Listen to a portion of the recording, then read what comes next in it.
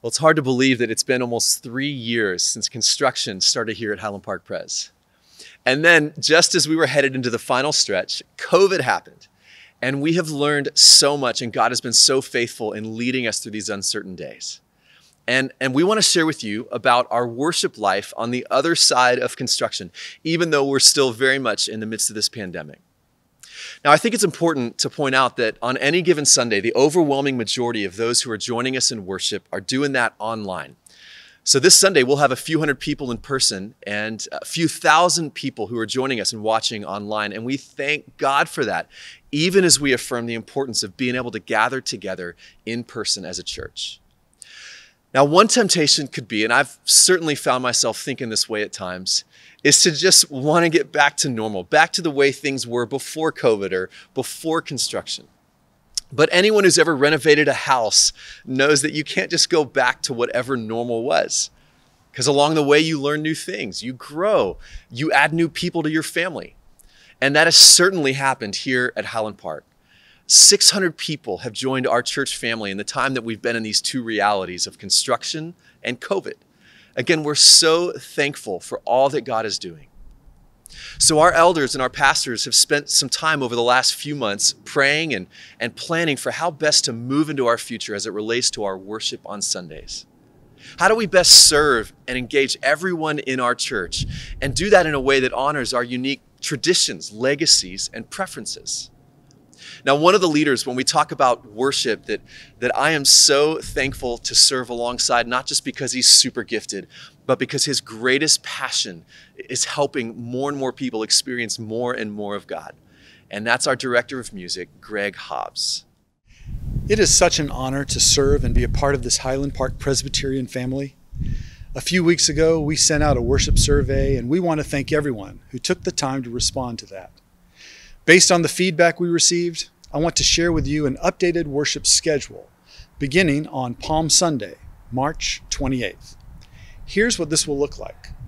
At 8:15, we will continue with a traditional worship service in Wynne Chapel with weekly communion and music led by our organist, Yunmi Lim, and members of our chancel choir. Then at 9:30, we'll have a worship service in our sanctuary led by various music leaders, both contemporary and traditional, along with regular leadership from our children's choirs, Genesis Youth Choir, and the Handbell Choir we all love. The Mandarin Church will also meet at 9:30 in Wynne Chapel.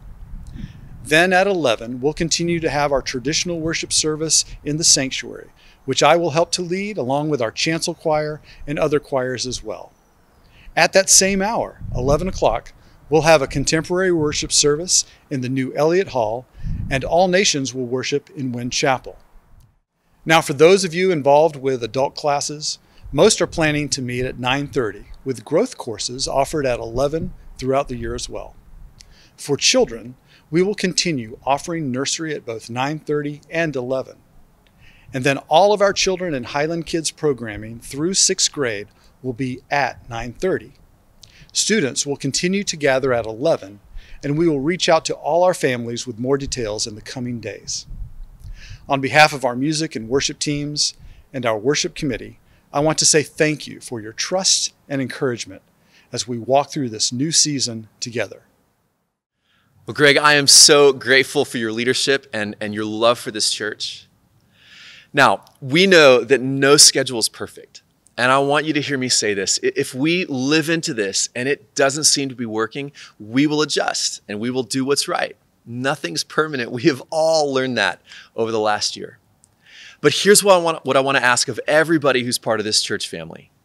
For some of you, there may be a little disappointment, or this is not ideal for you. And I wish I could make that better and that everybody would just feel 100% good about this. But I know that's not possible.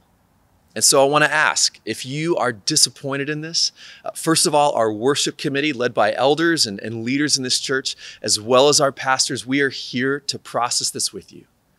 At the end of the day, though, what's most important is being a church that can help people of every generation find and follow and fall in love with Jesus. And we think this schedule gives us the best opportunity to help raise up as many fully devoted followers of Jesus as possible.